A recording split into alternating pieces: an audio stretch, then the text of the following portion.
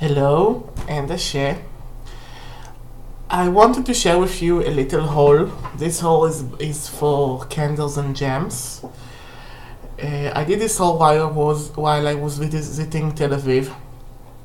And the thing is that I really like to keep my videos about witchcraft. Okay, I don't necessarily like to meld therein other things that have nothing to do with witchcraft. Okay, or and if they do, I try to mark it in the title of the video, so if people don't want to watch them, then simply you'd pass. But I learned that you can learn from whole videos things about how people use equipment and how people are using things. Now, I usually don't go and buy big candles. Usually I just use the plain white candles. But there's a very cheap shop in Rishon LeZion that sells very cheap candles, and I would like to share those with you. And also, I would like to show you the crystals that I bought and what I'm using them for. So this could be like a small lesson in candles and crystals and why I get what I get. Let me start with the candle first and get this out of the way. Well, candles in Israel are expensive. They're expensive because all this paraffin melding and the weight of items that you have to bring from abroad is expensive. It's not that I could go to a Botanica here and pay $1 for Santa Muerte candle, then, I only have to put some oil or herbs in it and it's ready. I have to carve and make my own. So most of my candles, the ones that I use are very simple because they are ready for me to carve them and do them. And in a way, energetically, it's better that you make your own candles, or, if you get like a candle, make it your own, like many people would expect. And let me tell you what I've got prepared. Okay, first of all, I got this baby. It's a red block candle. I see that it has like tires because probably the wax was melted and like put there on tires. It smells a little bit cherry-y, and I'm thinking of making this a Papa Legba candle. Most of the time I have like either a red or black or even a white block candle burning for Papa Legba because he's the door opener and he's the master magician that basically rules every magic that I have. So getting one for cheap is very good. I paid like 10 shekels for this, which would be like I don't know, like $1.90, something like that. So it's nice and I can carve it. I got this mix of tapers. It has green, blue, orange, purple, and reds. And when you need like for all sorts of colors, things, this is like 14 shekels, which is like a couple of bucks an extra. I've gotten those. Oh, and I'm using the different color candles either as an observance for an Orisha or for their purposes, like green for healing or wealth or serenity. Here, let me open this for you. So you'll see the colors. Okay, for instance, the purple and the orange I use for and transformations and change. The red one I use for Shango, for fire, which is the regular thing. The blue ones for healing or serenity, and the yellow ones for Oshun, for wealth, money, and friendship, positive energy, and for love spells. For me, love spells are yellow. They are not so much red, not so much green, because this is my mother's Oshun color. I got tea lights, which are those are big baby tea lights, and we don't have so much of those in Israel this size. We don't have those because I think that those are expensive and need to be imported. We usually have them from IKEA, and I took a vanilla one. Vanilla is a very purifying scent. Okay, it's a very expensive purifying scent that I like having in my room in conjunctions with other things. And I got the rose ones for Orisha Yewa. But you know, this could also be like, you know, good peaceful home candles, you know, and since those are flat, I can easily carve peaceful home rooms into them, and since it's like in a cup, it's a feminine candle, okay? It's like a uterus holding the wax. So, you know, this is very good for female conjure. Also the vanilla ones. I picked up a Yule candle. And guys, you know, getting Christmas, getting anything pagan in Israel is either very expensive or difficult. And I paid like 8 shekels for this. So this is like considerably cheap. And I would enjoy burning this during Yule. I'm loving that I'm having like a special candle for that holiday. It's a thing, really. I got a mix of candles here, and those together all cost 10 shekels, meaning each of them cost like 2.5 shekels. I have here like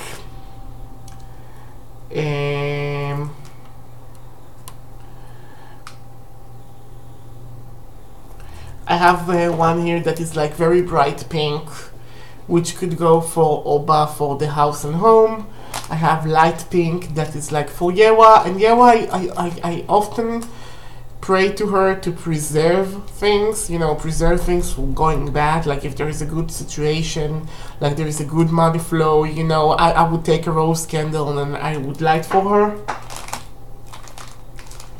Also, you know, only using roses for love and familial love, it's a bit, you know, disrespecting the rose, I think. I think they need more. I have an ocean breeze candle that is not so blue, but I like it that it's like, you know, pale, very vintage blue. And this one I would give to Yemaya or Olokun. You know, I would burn this for wealth and healing and, you know, working with the subconscious. I like ocean scented things. And a lavender candle that could be used for purification, or, you know, bring, you know, after a fight, you know, or something, to bring some calm into a very hectic home. I would use this. Okay. The reason why I went there is you can get there. Yes, I know this is terrible looking packaging, but it's a very good, stable one. Okay. Those are dinner candles, and those are made to be, you know, for all stuff like protection. I can also use them for hexing, you know, for the traditional gist of it, because, you know, you can remove negativity, banishing. And let me tell you, people, banishing is going to be big. Lately, I'm receiving a lot of requests to banish people. I'm going to talk about this more when I show you the crystals, because, you know, once in the past, you know, women that were taught not to be violent and were taught avoidance would, like, you know, rely heavily on banishing an unwanted level, or banishing anything bad from their life. But today, men are not getting initiated into proper violence, so, you know, men are requesting me to use some banishing too. So the Flying Devil formula is very useful here. But I spike it with some asafoetida and some chili pepper essential oil. I make mine like hot like hell. Okay, and I got like 4 of those. And I hope you can see these, guys. I really like the patterns on those, okay? Those are yellow. They're like mustard yellow, and they have the faint scent of patchouli. And they have in the shop like those in all colors, but only with the scent of patchouli. And I got those for Oshun because I also have always a running candle for her. You know, they are burning in the background as we speak right now. And again, I carved all the runes of like wealth and love on those, and I just let it burn. You know, it's very affluent for my, you know, my wealth, my financial magic, and my love magic that I do for myself and other people. And I got this, which I just love. Okay, there is like this gentle ginkgo pattern of leaves there, which is teaching me basically that the pattern used to make this is Chinese originally. And it smells like green apple. I'm thinking this one could be a very good studying candle for on Mila. I already have like a client that I'm going to use it for, that she would succeed in her studies. So those are the candles that I've bought. I paid like 150 shekels. That should be like $35 for all of them. And you know, some of the you have said, expensive. For Israel, this is not expensive. Okay, now let's go crystals. And I really do love crystal magic. I make a lot of mojo bags, and I also make like fetishes. You know, I make nikisis and makutos. So you know, I use those a lot. And there are some that I use more than others. For instance, for protection, as I said in several videos, I use jet. And I really like it, but I also use other gems as well. Okay. One of the gems that I said that I would talk about is this. This is onyx. Black Mediterranean onyx. Okay, this is 1, this is 2, this is 3, and this is 4. And as you notice, they are oversized. I bought 5, but I used 1 already. Okay, and those are extremely good for many things. One of those are like, you know, you put inside them a specific person, you charge it with the energy of a specific person that you want to banish from your life or you want to banish from your house. It could be an abusive person, it could be like, you know, many things. You know, people you don't like and yet they are coming to your house. So after you do the banishing spell, and you can do the banishing spell using like 4/5 vinegar or whatnot, you can start going and using those, and those are simply marvelous. Okay, you need it to be big, you need it to have like you know, a reach. But once you use it, once you trap that person inside that beautiful little thing, you put it in the living room, you put it in the center of the house, so that person will never come back. And there is such a thing as a too much onyx. There is such a thing of exposing yourself for too much onyx, as much as this is an Eshu and Hekate and Nana Baruku stone. You don't want to have too much around or too much on you, because they would kill your drive to do things. It would turn you passive. So, you know, I'm trying, unless I'm having like extra hyper time, I try not to have this like worn on my body. Those are my onyxes. Okay, I found some beautiful pebbled emeralds. This is 1. And this is 2. Look at their amazing green color. Beautiful, isn't it? It's an Ashun stone, and it's a wealth stone that is good to greet with, but it's also a divination stone and tell me the truth stone. So, you know, you can always find a reason to do that, to use that, you know. You can use it, you can submerge one in a glass of water and give it to people that you want to tell you the truth. Obviously, let it soak there for a few hours and then remove it, and you know, when you serve them the glass of water, it's like serve it without this. Or you can use it like, you know, in your office if you're a therapist and you want people to open up. It's a very good stone for that. It's also a good stone to keep with your tarot cards or divination tools. I love it very much. I managed to also get this baby, this beautiful giant octahedra of fluorite, which is protective and purifying the body and removing like negative thought patterns. This one is for me. I'm not giving this one up. I would use it for me. Like the rest of the crystals I would use for other people maybe, but this one, you know, this is one of my babies, and I saw it and I held it and I just couldn't put it down. Apparently I need this. This is also good to maintain good teeth. This is also, you know, for all sorts of mind altering spells, and just looking at you get entranced. Tell me, what do you think about this? Do you feel the energy from the screen? Can you relate to that stone? And it's pretty big. It's like a handful, and I don't have tiny hands. It's like I can't close my hands around it even. That's a good thing. And also, okay, I got those from a store called Stone Age. It's in Ramat Gan, and that store celebrated 27 years of being in business, and it's one of the major suppliers for gems and crystals in Israel. If you get to Israel and you need to get something, you're in the center of Israel, I really recommend you to check that place out. Okay, what next? I got those. Those cost me almost nothing. Those would cost me more on the internet. Those are lava stones. And what do I use lava stone beads for? Well, lava stone helps you to maintain composure in the face of suffering, okay?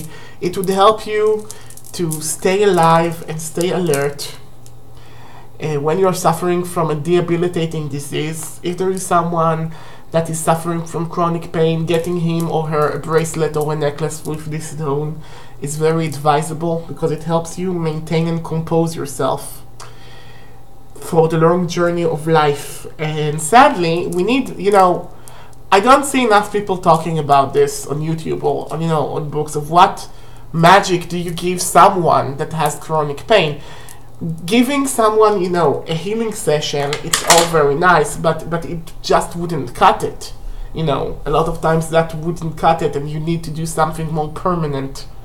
Some people with phantom limbs, people with PTSD, especially in Israel, because everybody here is going to the army. It's like a must. So I get those and I use those, and those are very useful for me, and I also have patients with chronic health problems. Now, can you guess what those are?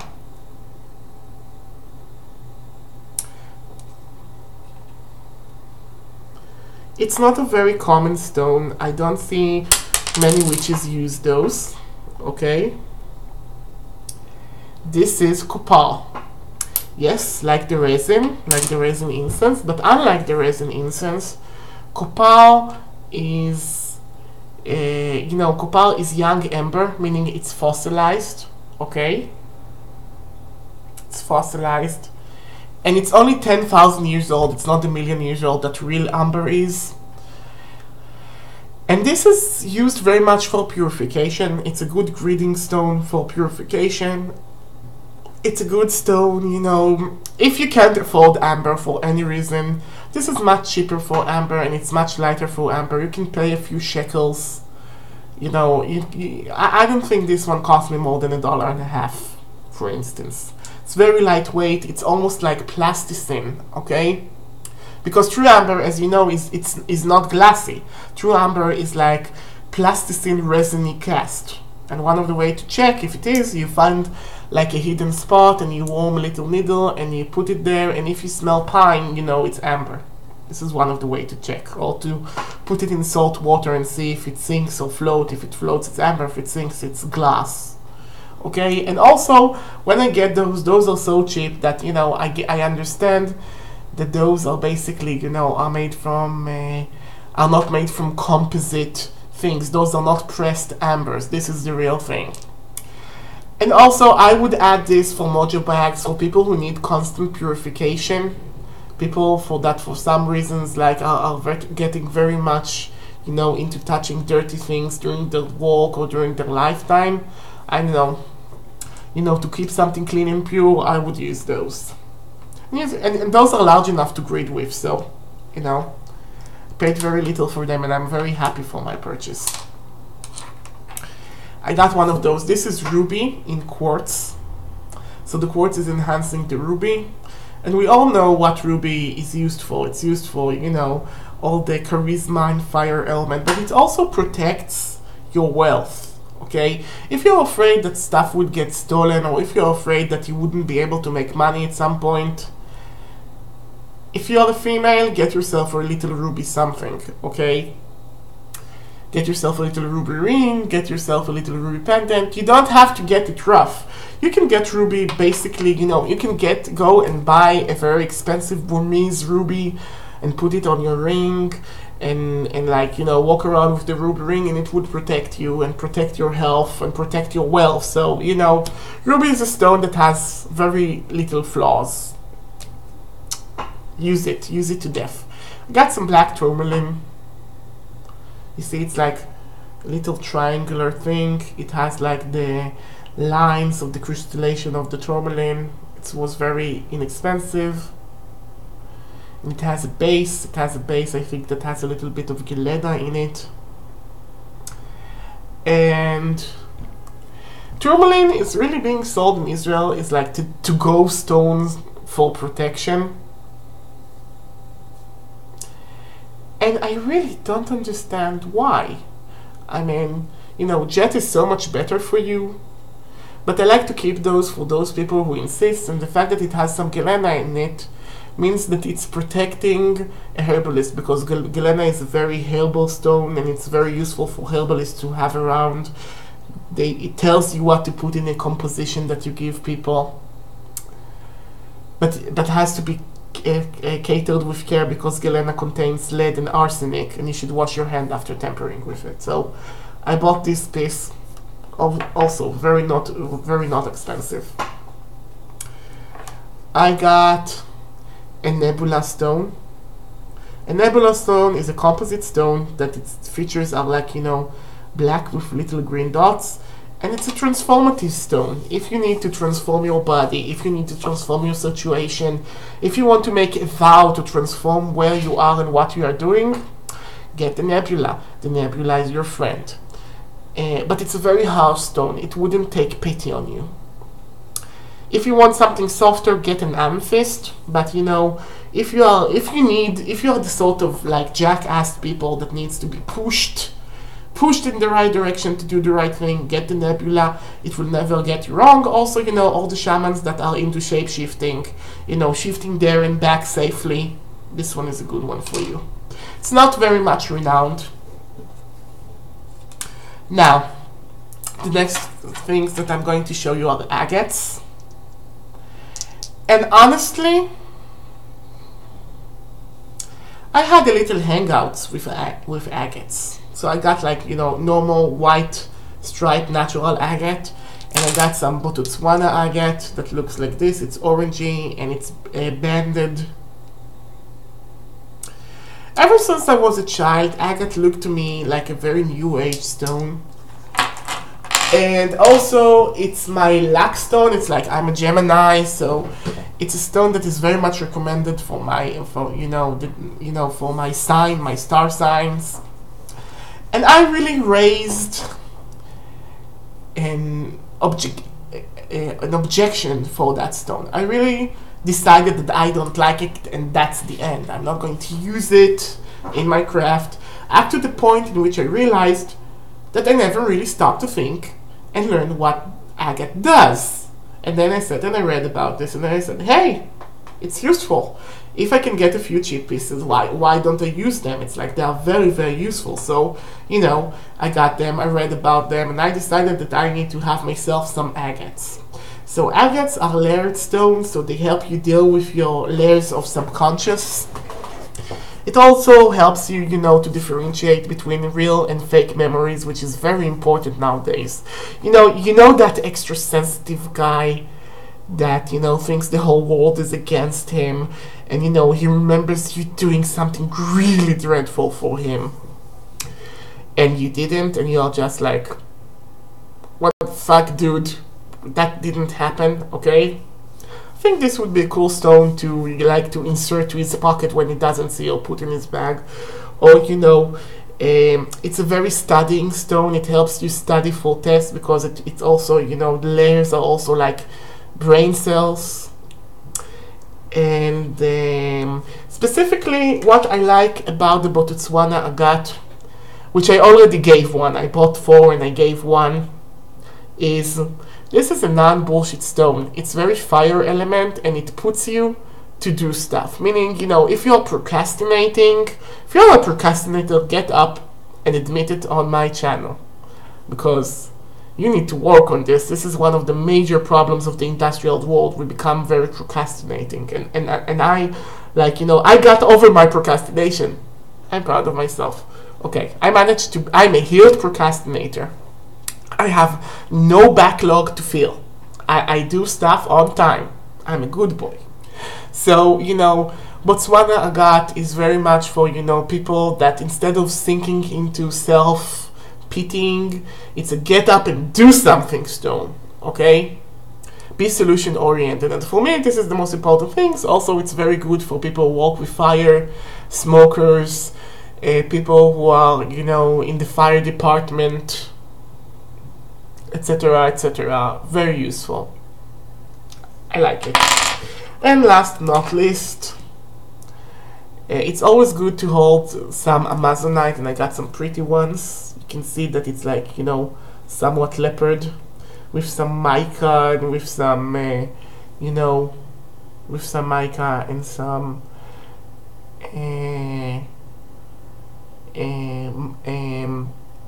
I think it's quartz. Another piece. This is good to guard the heart, not just the heart chakra, but guard the heart against heart attacks. So, you know, if you are in a position where you had an heart attack and you don't want to have another one, or, you know, if you're in a position of you know, all sorts of things, you can use it. It's very useful. It's a useful stone. So, you know, it also helps to heal the broken heart. Okay, if you need a one stone amulet and you can't afford the ruby, which also helps with that, get an Amazonite. It helps you heal, it helps you go through the motions. It's a good stone for you. Okay, so this is my haul. Please tell me what you think about this. Goodbye and a share.